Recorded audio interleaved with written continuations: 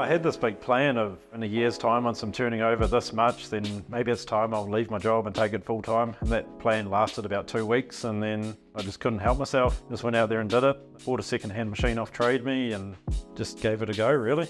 Just growing since then.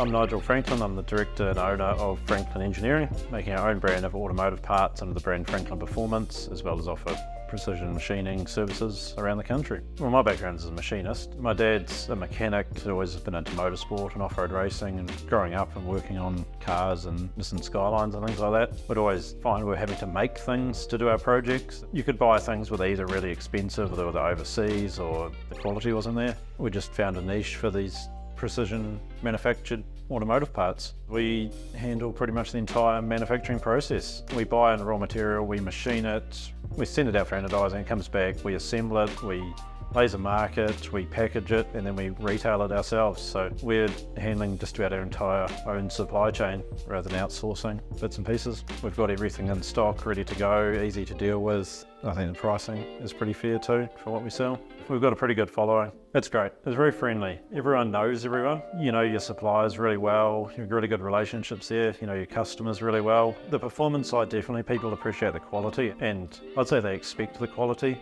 made in New Zealand, so they trust our product.